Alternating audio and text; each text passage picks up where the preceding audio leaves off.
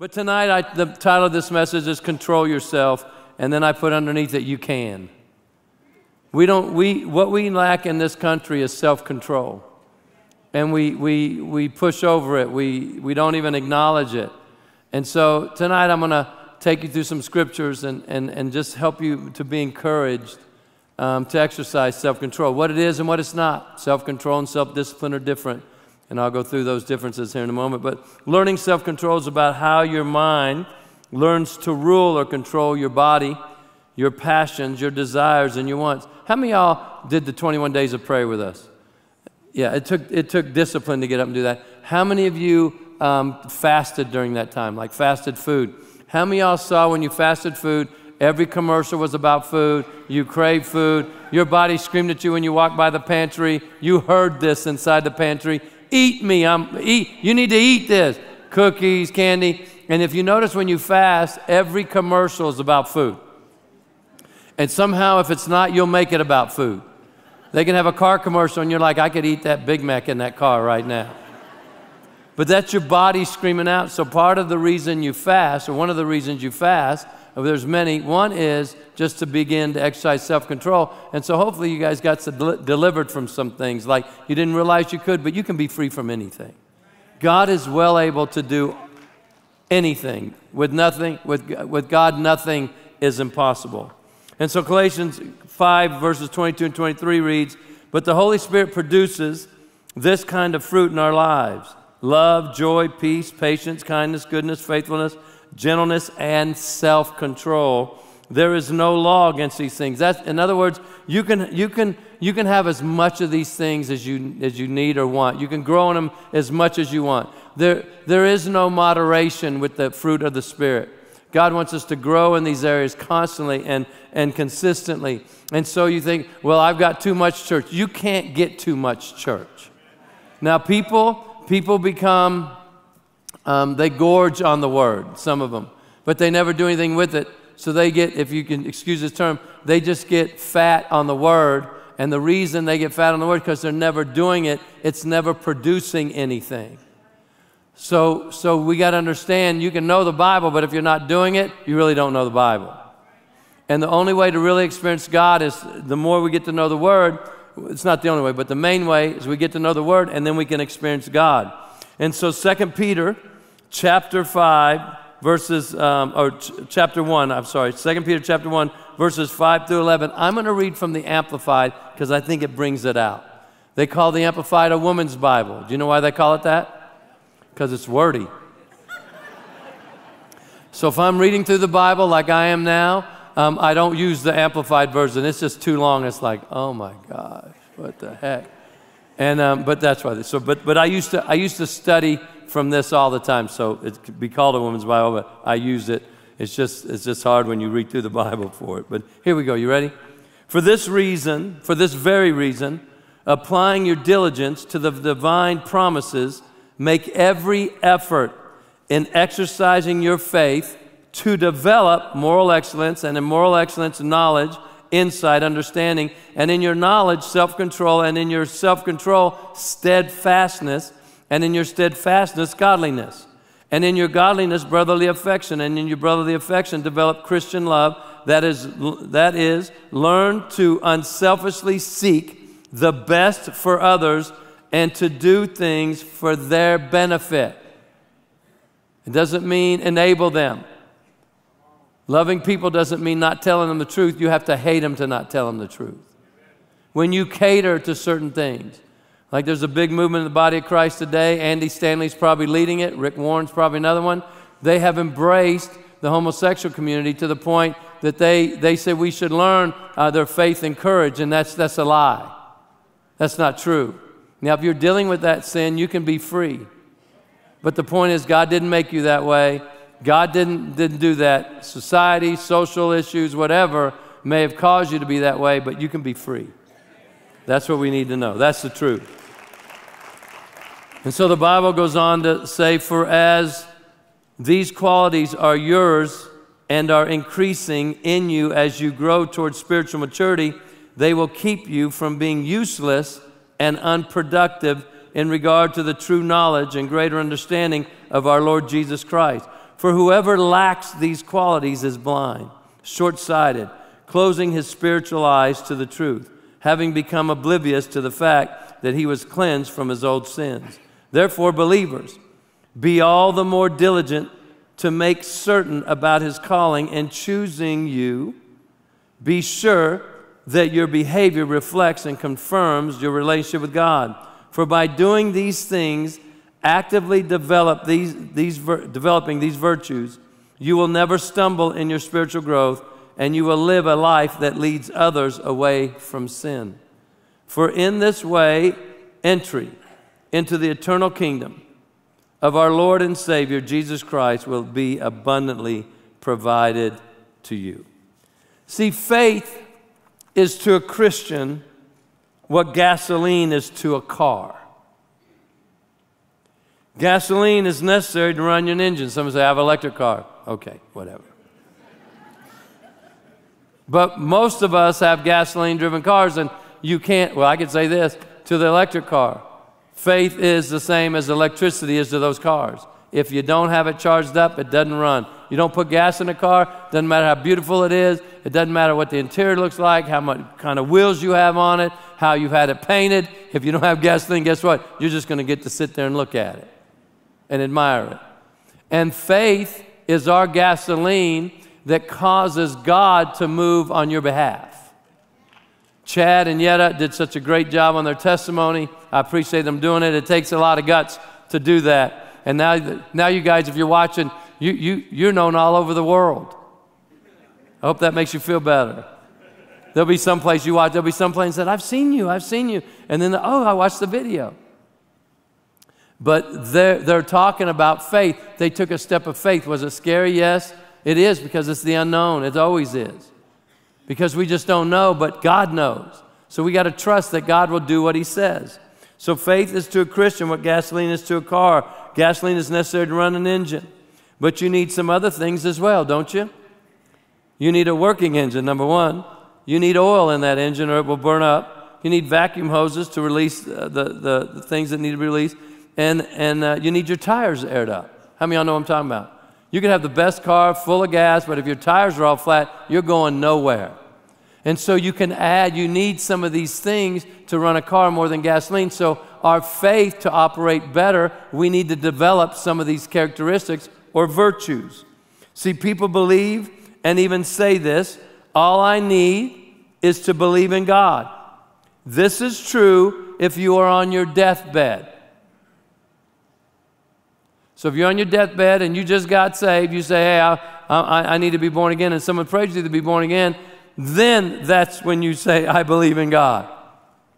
But most of us aren't sitting here on our deathbed, or you wouldn't be here.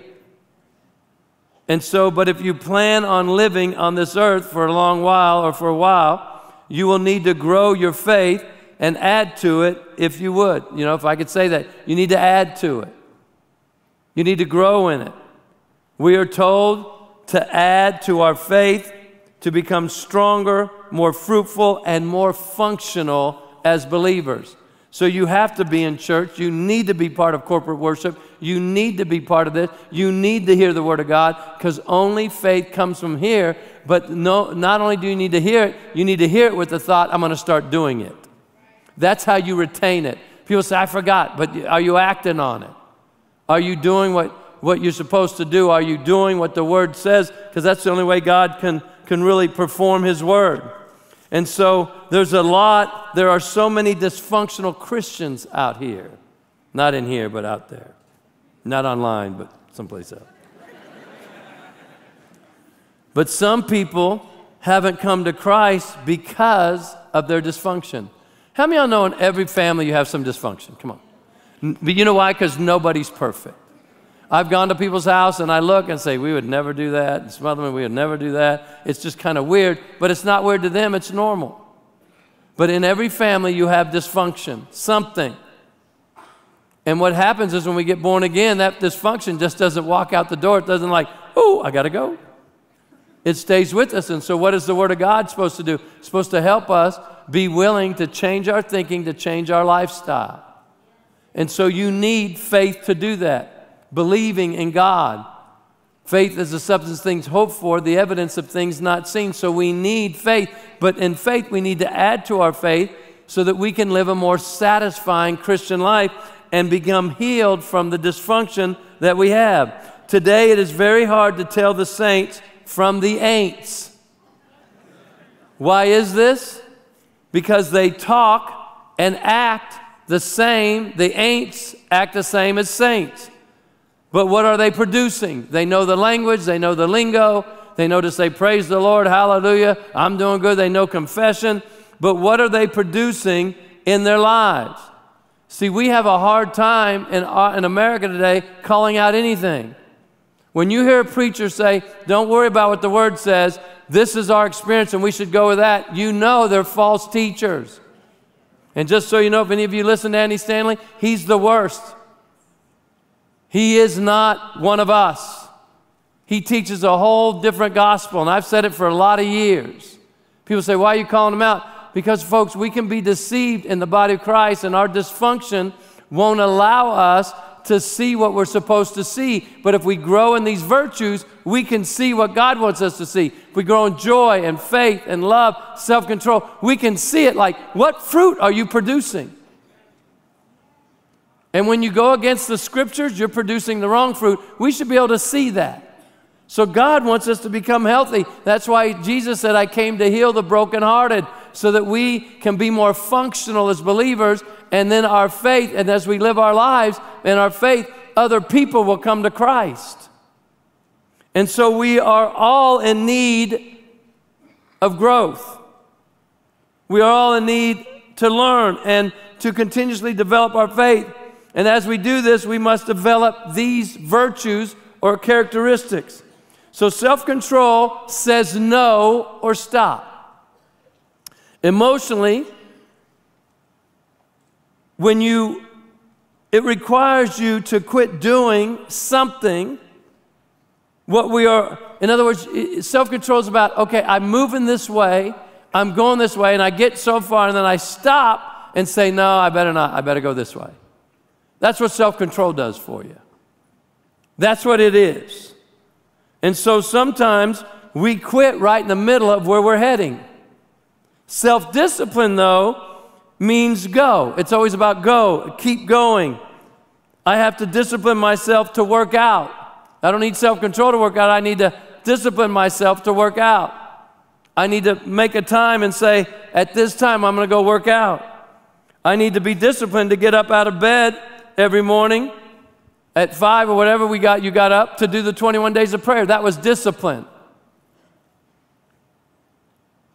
It motivates us to begin and complete new work endeavors. So for me to get up on a certain time, that's not self-control, that's self-discipline. For me to go into a gym and work out, that's self-discipline, not self-control. For me to push myself away from the table because I'm overeating, that's self-control. And so it's different, but people use them the same, but they're not. Self-control says no to the second donut.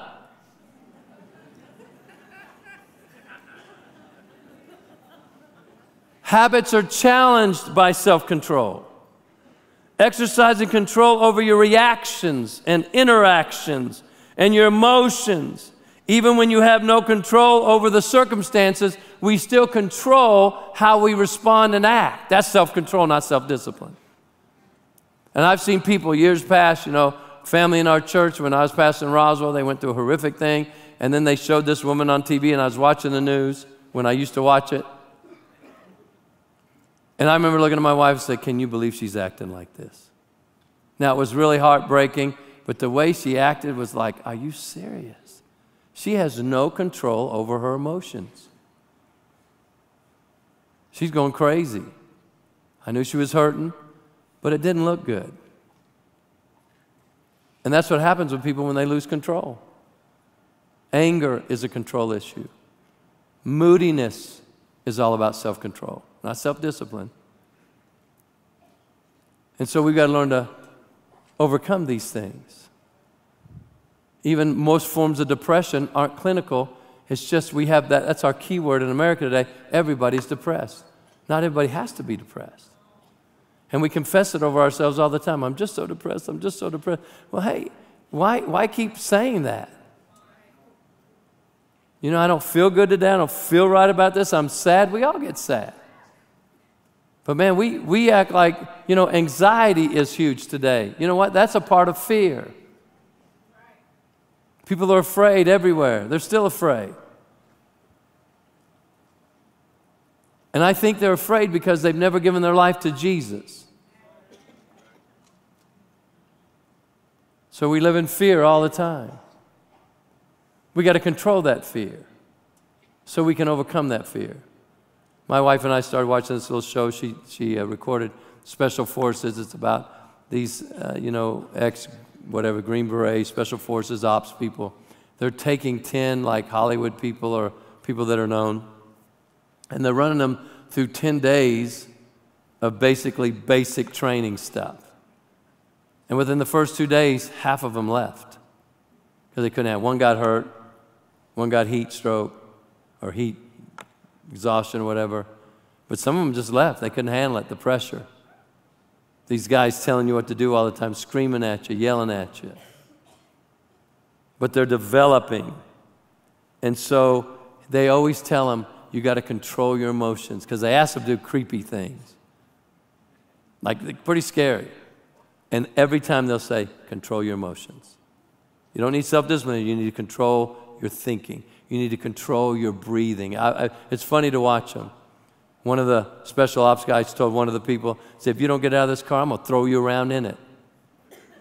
When you deal with special ops, you just get out.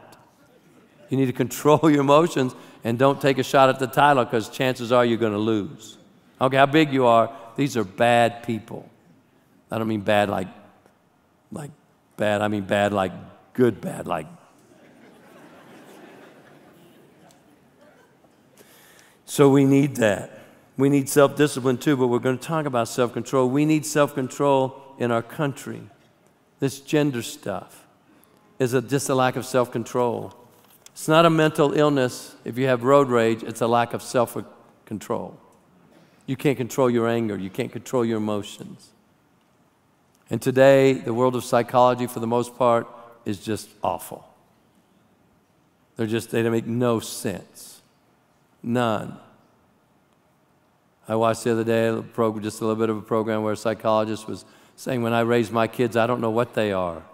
I'm like, well, if they're born a boy, they're a boy. If they're born a girl, they're a girl. She goes, I don't raise them like that. I don't know what they are. They'll have to tell me when they get older. I'm like, how deceived do we have to be? See, that's all a part of self-control. They don't want to control self, so they just yield to how they feel. And remember this, feelings are not facts. Self-control is in the moment. Self-discipline is a way of life. Self-control is more primitive than self-discipline. It frequently refers to eating, smoking, drinking, emotions, anger, depression, etc. Some of you could probably think of some great examples. So it's about, I need to control these urges and stop smoking. Anger issues. Self-discipline is more advanced, if you would, refers to achievements, arriving to work on time, staying focused. That's a self-discipline. I'm going to stay focused here. I'm going to keep looking where I need to look. See, anger must be controlled. Will Rogers said this, people who fly into a rage seldom make a good landing. And without this virtue of self-control, you will self-destruct some point. So we need to overcome anger.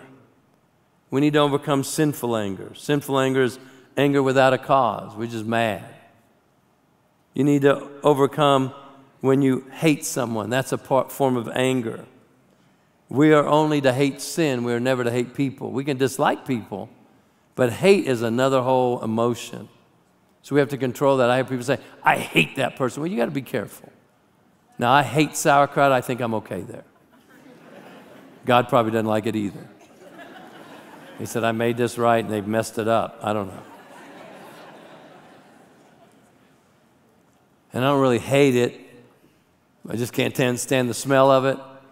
Someone made some at my house one time. We used to have some people over Sunday afternoons, and I walked in the house, and the first thing I said is, Who brought sauerkraut? You could smell it. Then I went to the girl that did, and I said, please don't ever bring sauerkraut here again. Now, some people liked it. They ate it. Me, I was like, no way. But we shouldn't hate people. Now, we can dislike people. We will. There'll be people we don't care for and people we care more for. But self-control, again, is in the moment.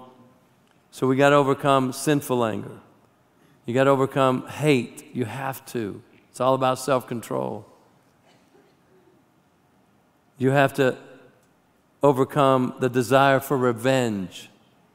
We watch movies all the time, and you're probably like me watching them like, get him. He deserves to die.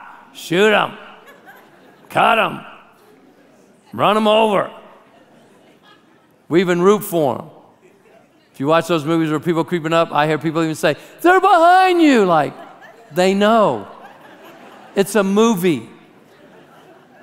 But we get caught up in it. It's escapism. We get caught up. We like our emotions to go from here to here. How many of y'all cry when you watch shows?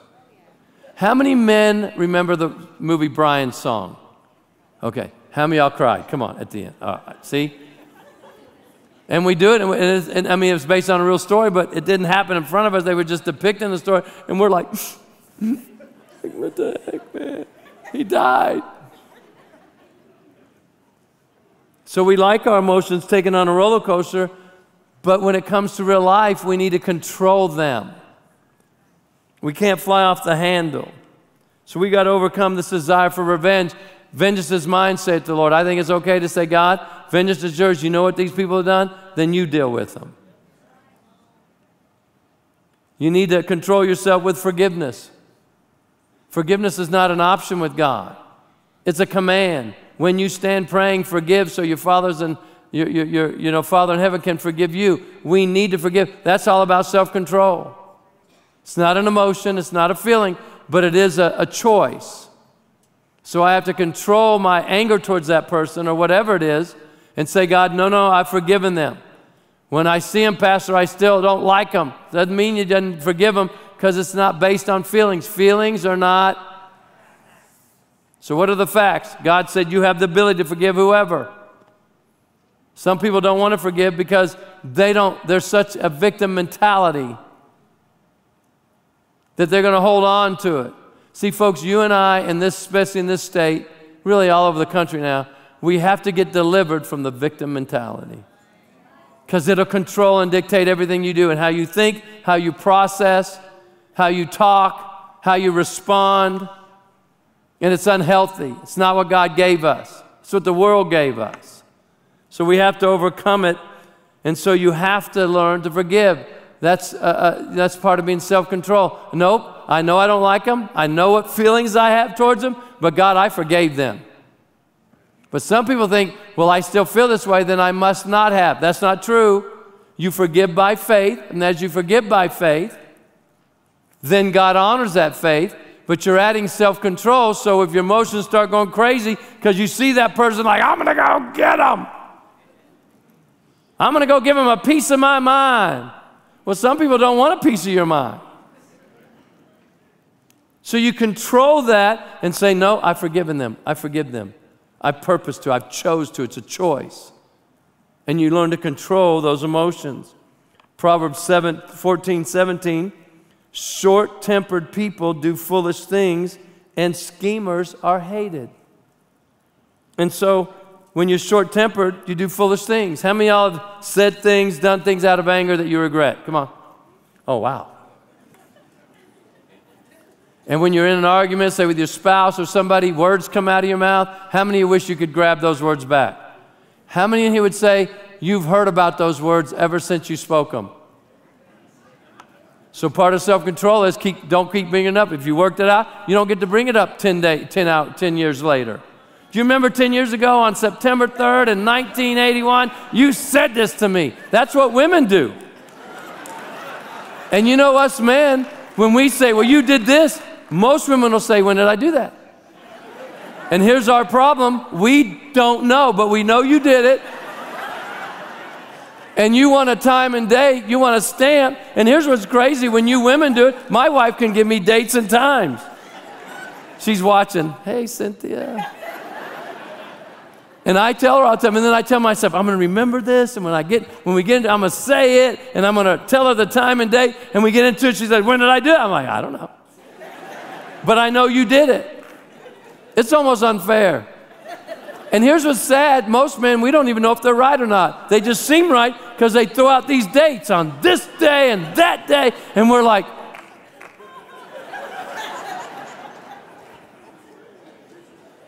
so we got to control ourselves. Once you've resolved it, don't bring it back up.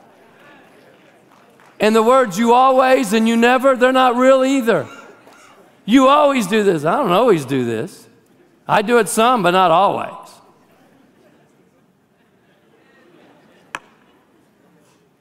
Well, you never do this. You never take out the trash. No, I took out the trash 3 times this week. But you never do it. See, we like to throw those words around, but they're not healthy. They're not healthy for a discussion, an argument.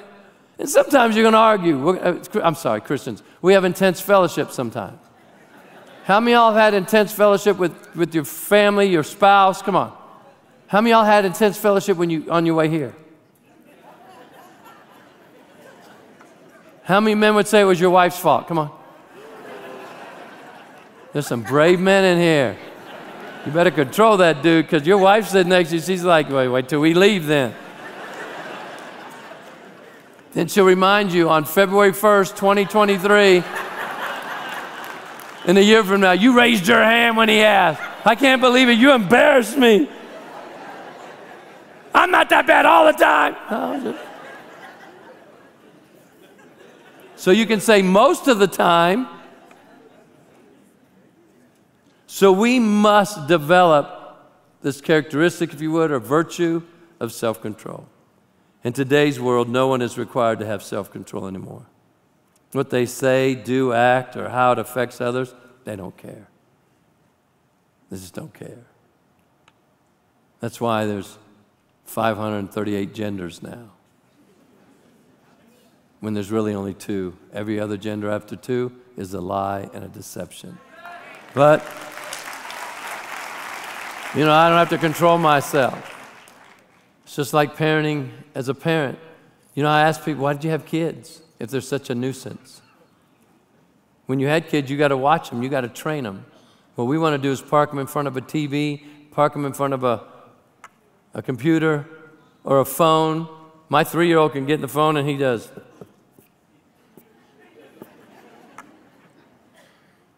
And we use that as a babysitter because if they bug us, we get angry. Quit, stop bugging me. And we tell our kids, you made me so mad. You made mommy mad. You made daddy mad. And you know what, folks? They didn't make you mad. You chose to get mad because you have no self-control. Yeah, but you don't know what they did. Self-control is outside of circumstances. We can't control those, but we control how we deal with them. That's why you've got to exercise self-control. And some of us parent like we were parented. Even though we didn't like how we were parented, we become our parents. How many become your mom or dad? I've seen my finger come out, and I'm like, oh my gosh, Harold is here. Like, Dad, you're in heaven. It's like my hand and my finger get possessed at times. Like, and then the certain tone he had in his voice. Like in my house, my dad hated when you slam the doors or close the doors real loud. I can't stand either. My grandkids play. As soon as they close the door, I hear Harold come out. Hey, knock that. You don't slam the doors in Papa's house.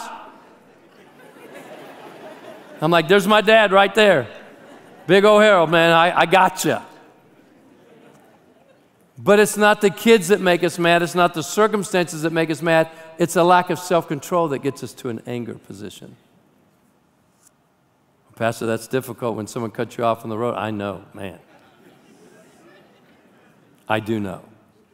I have another pet peeve I've talked about in traffic.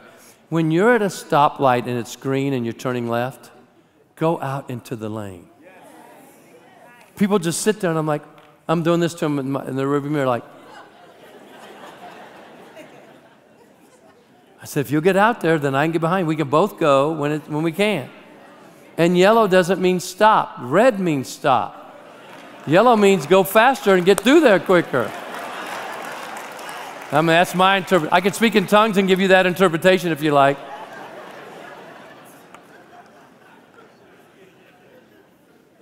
I watch policemen do it all the time, like, here it comes, and they get yelled, whoop, whoop.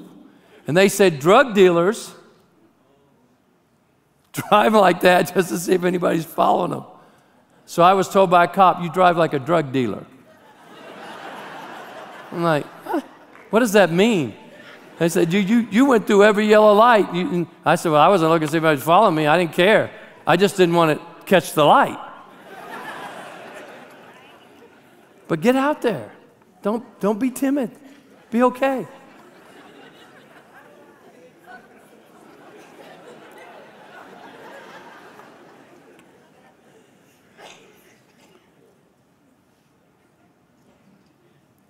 You know, I went out with a friend of mine who's head of security here, Scott Baird, years ago. I was sitting on the Police Oversight Commission. He was ended up being a chief deputy for the Sheriff's Department. And he took me on a ride-along. And he was a sergeant at the time over these special detectives and people that were, and his words, they were bad people. And so I rode with him one day, and we pull up this first house, and he looks at me and says, okay, Pastor, here, look in the glove box. There's a gun right there. I'm like, what? He said, there's a gun. He said, we're serving warrants today to some bad people. And he said, so if something happens, you get that gun out and you protect yourself. I'm like, what? Like, what? Yeah, he said, you stay back here, and if you get that gun and someone comes, you just shoot them. And so I watched them the first house they went to. You got cops with their guns drawn behind trees. You got them looking like the driveway, the garage sits out. They're looking in the corner. You got one guy standing on the side, going to bang on the door. And I'm like, this is real stuff. And then I'm back here in the car like, I'm getting out of this car. I'm not going to get stuck in this car. I'm going to grab that gun too. And so I watched how they worked. Then we went to this one house, and they arrested this lady. I won't ever forget this. And this woman and her family are screaming at him. They're cussing. I'm not cussing like, you sorry. I mean, every word you can think of. I'm standing there, and the whole time I'm thinking, just whoop these people. Just beat the crud out of all of them. I'm shocked, and they act like they're not even talking. So later on, I asked Sergeant Baird at the time, he's the chief deputy when he retired, and I said, why didn't you just whoop them? Why didn't you just smack them around? He said, oh, we don't care. We're used to it. I'm like, huh? The girl even yelled at me. And you too, you sorry whatever. And I'm like, I'm no cop. I haven't been trained to self-control. Girl, I don't know how tough you are, but you're in handcuffs. That's what was going through my mind, like, what? Who are you talking to? You don't know me. But the whole time, these cops were oblivious to all this stuff. And all I can think of was, what incredible self-control. Because if it had been me and some of you, we'd have been like, oh, no, you didn't. But you can see self-control. They had to control their emotions, and it probably was difficult, but they were acting like they just took her to jail, screaming, yelling, throwing a fit, all the family screaming at them. They're like, keep it up, we'll take you to jail too. Oh, no, I'm good. So self-control. They didn't react to it. Now, they may have been justified, like, well, he smacked her around because of her mouth, but that doesn't work. Well, I got mad because this person. Control yourself and you'll think better. It's when you get in a rage or anger, you don't think. Then you end up regretting it. With no self-control, nobody is held accountable. Not in our country today. And as long as you're happy, and this is the way I feel, then just do it. Because there's no self-control anymore in this country. And you and I need self-control. No regard for life is all about self-control. With God's help, we can practice this self-control. You might be doing something, then you stop it and think, I'm going too far, let's stop. Or you say, I better not. That's self-control. Ephesians 4:26 from the New Living says, and don't sin by letting anger control you. Ephesians 4:26 from the King James, same verse, says, be ye angry and sin not. Let not the sun go down upon your wrath.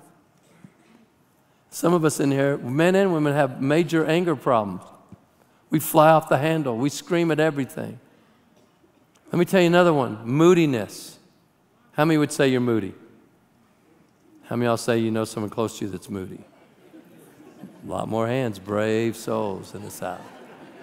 But moodiness is just simply a lack of self-control.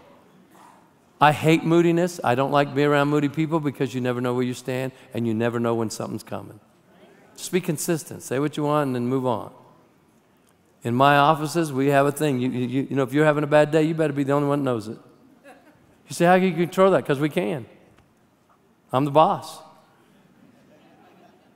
Moodiness is all about control. And moody people always blame everybody else for their moodiness. Angry people always bring someone else for their anger. That's why men abuse women. And then they come back and I'm so sorry. I do love you, but you did this. And then women start thinking, and even men now, I mean, women abuse men. I know some men that got abused, they just won't fight back. I'm like, slap me once, woman? That's a free one, you slap me again, and we'll see. We'll see if all those movies are right where these 100-pound women are beating up 200-pound men. I don't think so. But it goes both ways. And here's what anger and moodiness always does. It blames something or someone else. I'm mad because of you. I'm moody because of this. And if you get around moody people long enough, you walk on eggshells because you never know what mood they're coming home to or when you're going to get around them. Oh, I wonder what mood she's in today. Oh, it's not just women. I wonder what mood he's in today. Be quiet, kids. We don't know what daddy's going to be like when he comes home. How sad that you want to control everybody's emotions because you can't control your own. And God says, I can heal you from all that. But you got to recognize it. You have to acknowledge it. And I'm going to go through a few things, then you have to repent of it.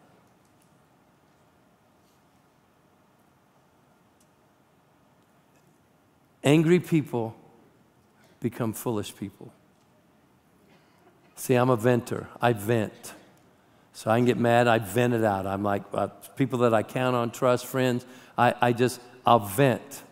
Because when I'm venting, I'm processing. Because when I get in the moment, I know if I don't vent it out and get my thinking right, I'm going to do and say something that is not going to be good. So when I walk into a situation, I've already vented it. I've gotten it out of my system. I've processed and said, okay, stay calm. Even when people say bad things, stay calm.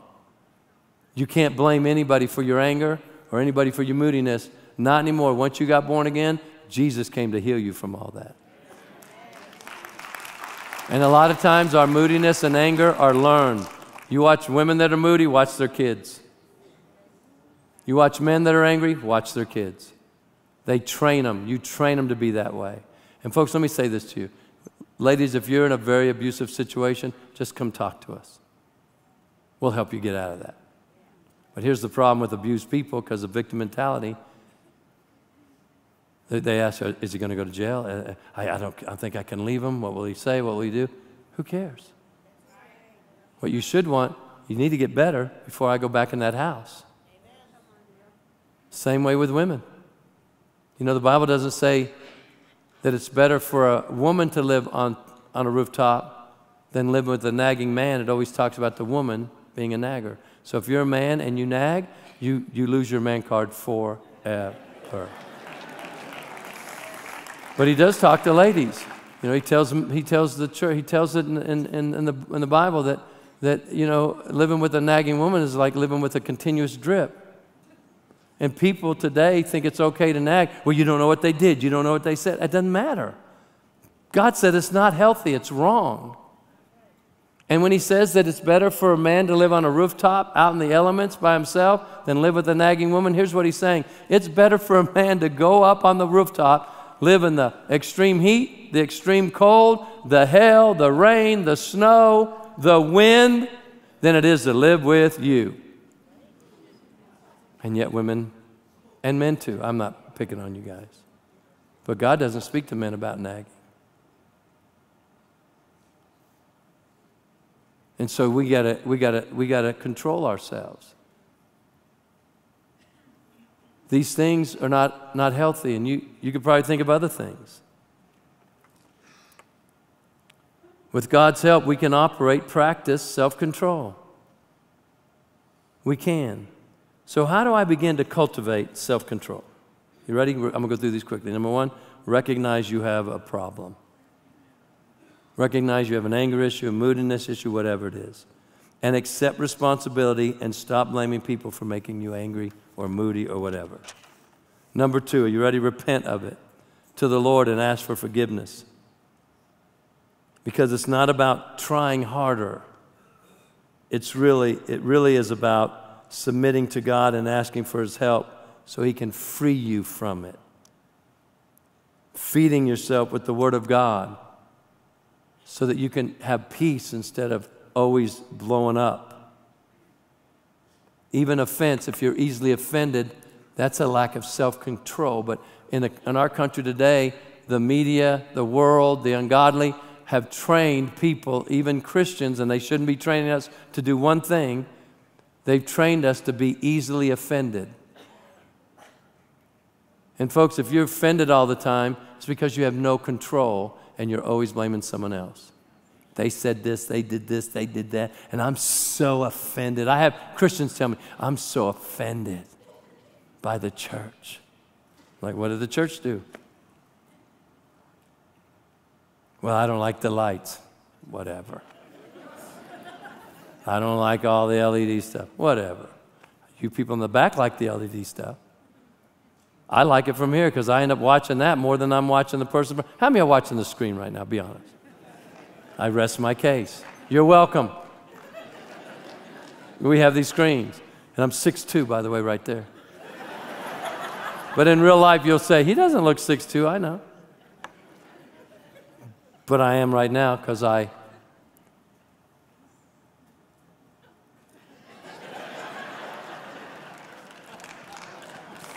what is the word? What is the thing people say today? Because this, I identify as 6'2". Some of you said, well, you're not 6'2". Exactly. And if you're a boy, you're not a girl either. And if you're a girl, you're not a boy. Either way. See, everybody would say, you're a fool, but I identify as 6'2". But that's dumb. Well, I rest my case. But see, we have a hard time hearing truth because we're not used to it. We think it's mean, which it's not, it's loving. And so you have to repent. And then you have to confess it as a sin. God, I recognize this as a sin. Being moody, being angry, unforgiveness, offended, it's a sin. And then you have to renounce it. God, I renounce this. I don't want to be this way anymore. And then you ask God to help you take back that you surrendered to the devil for whatever reason a long time ago. I can't remember not being angry. Well, you know, maybe something happened to you as a kid and that's the spirit that got you, but it's not healthy. I've always been a moody person. They're so moody. And anybody that, be honest, will tell you they don't like moody people. I can't. I have a hard time being around them. Because one day, one moment you're next, the next moment you're not. One moment you're good, the next moment there's a problem. Or you spoke to me this way, you said this, or you didn't say this, or, whatever. Like, I can't stand it when I drive. My wife used to do this, she doesn't do it anymore. And she'd tell me something about my drive. I'm like, I didn't ask. And there's only one person driving this vehicle. And when she drives, I don't say a word. I don't care. I'll just watch her. Now, I may be pumping the brakes sometimes, but I don't say nothing. And no one likes a backseat driver either. No, stop, go fast, do this. What? Sit back there, hush. See, we can get offended over everything if we want to. But it's a lack of self-control because God said if you love the Word of God, the law of God, nothing, everybody say nothing. nothing shall offend you. How much? Nothing. So it doesn't matter what anybody does or says, I'm not going to get offended. Why? Because nothing offends me because we love this. And the Bible says it's sin. And the fourth thing is, pray and ask the Holy Spirit for guidance and help. Help him to put a muzzle over your mouth and over your thinking. So if you start to go that way, he'll arrest it and correct it and say, and you'll get that pause like, stop, don't, stop. Don't go any further. And you can back up. See, we will all experience anger. But how do we deal with it? And this is how. Cain was angry. God said, if you do what is right, you'll be accepted. Genesis chapter 4, verse 6, and I close for the worship team to go ahead and come. Why are you so angry? The Lord asked Cain. Why do you look so dejected? You will be accepted if you do what is right. But if you refuse to do what is right, then watch out. Sin is crouching at the door, eager to control you. But you must subdue it and be its master. And that's what we're talking about right now. So we must subdue our emotions, feelings, etc. Today you are here. And if you feel a certain way, today, that's what we hear all the time. If you feel a certain way, then that must be true. But it's not true. It's a lie. Self-control is what we need to exercise and add that virtue or characteristic to our faith. So here's what we're going to do tonight. In a moment, I'm going to give you an opportunity to get right with God if you're not right with God. And then we're going to open up the altars as they worship and sing. And I want people to come to the altars. This is the altar today. You say it's a stage. Well, right now it's an altar. And sometimes this place is a good point of contact to come and say, God, I'm going to lay down this anger issue. I'm going to surrender. If I'm moody, if I'm easily offended, whatever it might be, you may have other things. And I'm going to surrender it to you. I ask for forgiveness for allowing myself to go this long and this far. But God, I want your help. I repent of it. Repent means, God, I'm willing to change my ways, change my thinking. And then so you repent of it. Then you ask the Holy Spirit, help me.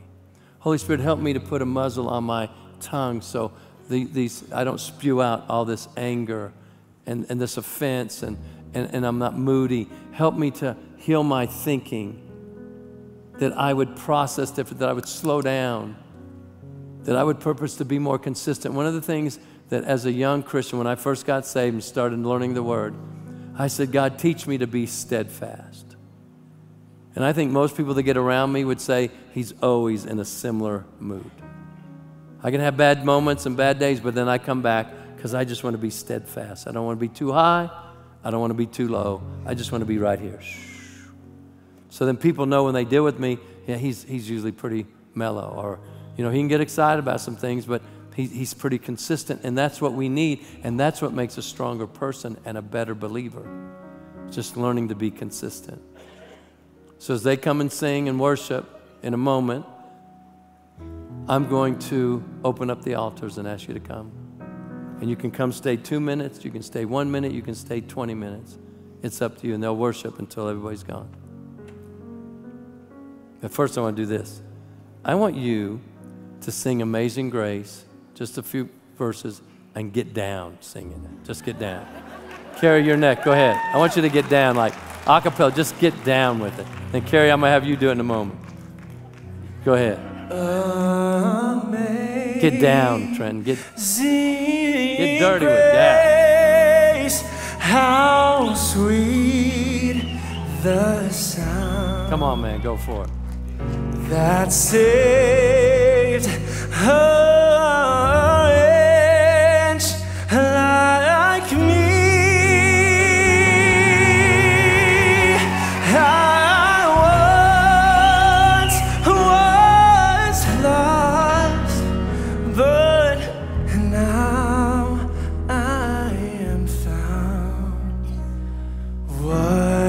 Blind, but now I'm going to have, before we do that, now I want Carrie to do it. Carrie, I want you to get down. Just get down with your bad self. Just, is your parents watching tonight? Oh, go, girl, go. Go, girl, go. I'm going to have you do it too, because I know you can sing. Grace, how sweet. Come on. The sound that saved a wretch like me. I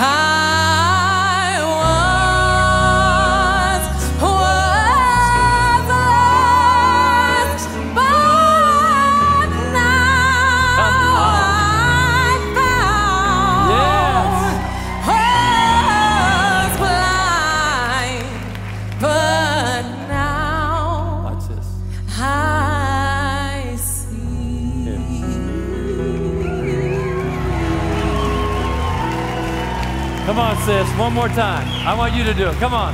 I know you can. You guys, you got to go finish it off. Come on, come on. I'm gonna help you. Come on, you can do it. This will be fun. Go ahead. She can sing too. They all can sing. Go ahead. Go for it. Just get down. Amazing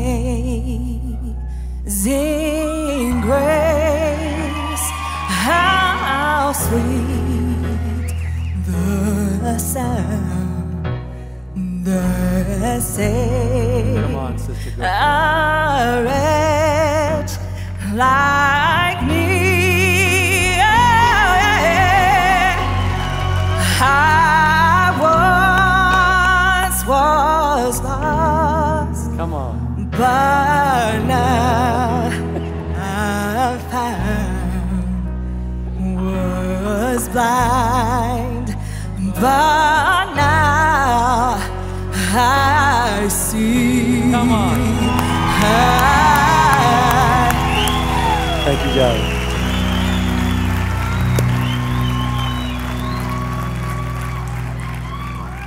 I'm telling you, you can control. You can have self-control. These guys just got down. Thank you all so much. Anybody else want to go for it? No, I can't sing. No, I gotta. No, I can't. I can't sing. Wait a minute.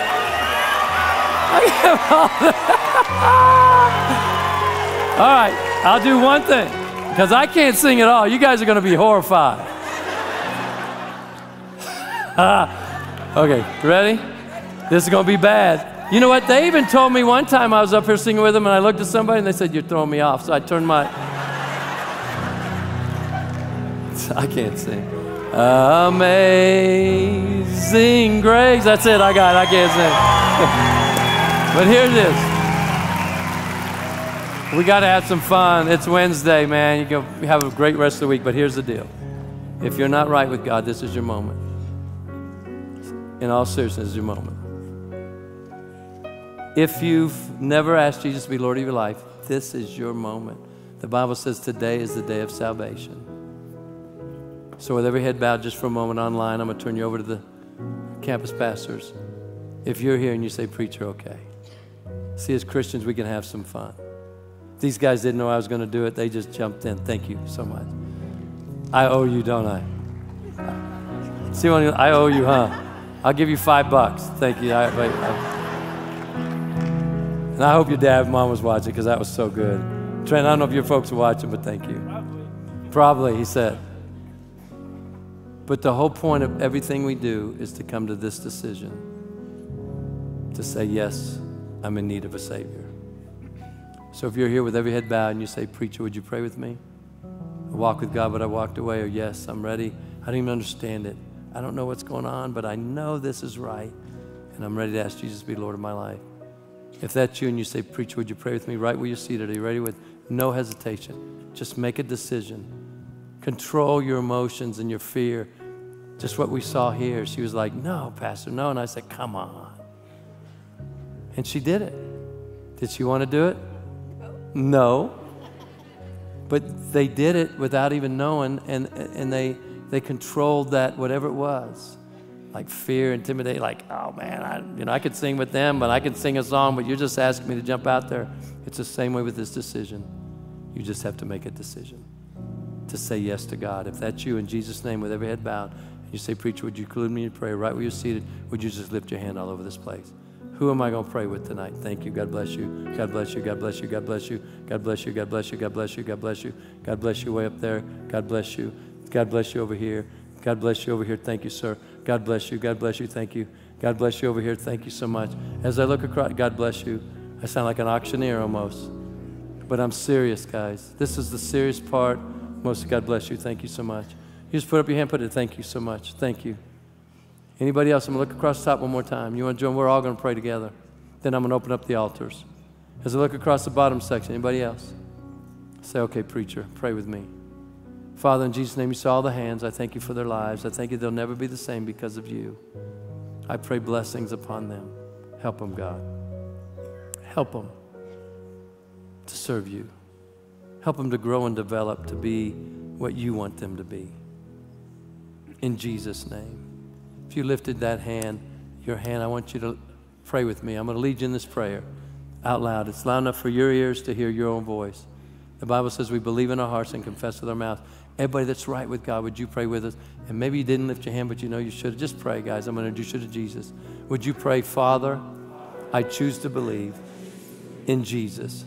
And I believe He's your Son. And I believe He is Lord of all. Thank you for saving me and forgiving me. I choose to believe and ask that Jesus, as of this moment, is Lord of my life.